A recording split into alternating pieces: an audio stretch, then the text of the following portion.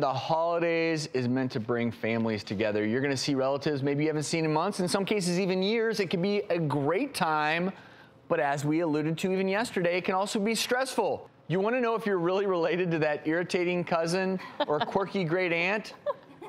Well, you know, we often do. We're like, wait a minute, how are we related? Yeah, people are testing their DNA. They're looking back at multiple generations. They're trying to figure out who's really their ancestor and maybe who's not.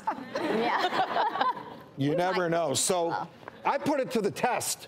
So I donated my DNA, yes, and I had a pretty good idea of where my people were from, Eastern Europe, Poland, Ukraine, and that was true, but I came up with some interesting surprises. So 58% of my ancestors or my genetic pool, my DNA pool, is traced back to Poland and the Ukraine.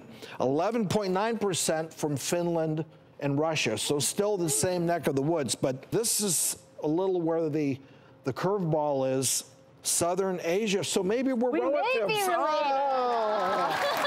I didn't know that. Yeah, so there you go. So really, really cool, and they go back as far as 10 to 12 generations to find out where your people came from, and I loved it. Something I've always wanted to do. So what about you in the audience?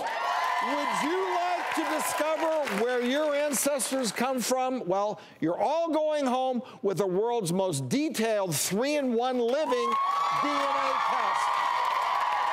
And you're getting a book with your own results that you can keep on the coffee table or whatever.